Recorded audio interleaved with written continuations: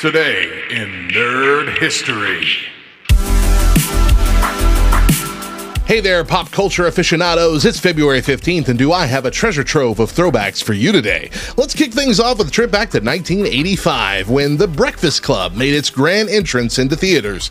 This wasn't just any teen movie, it was the teen movie. 5 high school students from every walk of the teenage social spectrum stuck together in Saturday detention, and what unfolds is nothing short of iconic. John Hughes gave us the ultimate coming-of-age comedy drama that still resonates with anyone who's ever felt like an outsider.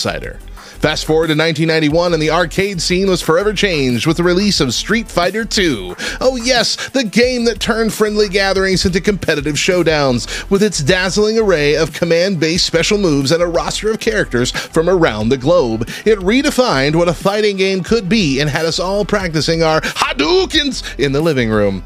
In 2012, the gaming world welcomed the PlayStation Vita with open arms. Sony's sleek handheld device dazzled us with its 5-inch OLED touchscreen, dual analog sticks, and a promise of console-quality games on the go. It was like holding a little piece of the future right in our hands.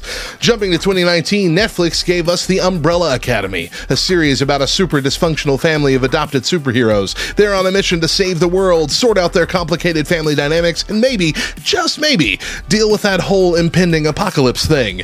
It's as wild as it sounds.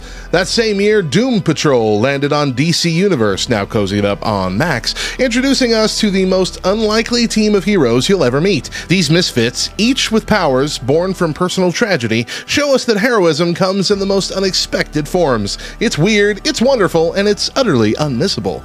For more gems from the vault of nerd history, head over to lovethynerd.com/nerdhistory for a daily dose of nostalgia. And don't you dare miss out on this week's podcast at lovethynerd.com/nerdhistorypod. We're taking a deep dive into the nerd history of YouTube, exploring how a website for sharing videos became a cultural juggernaut.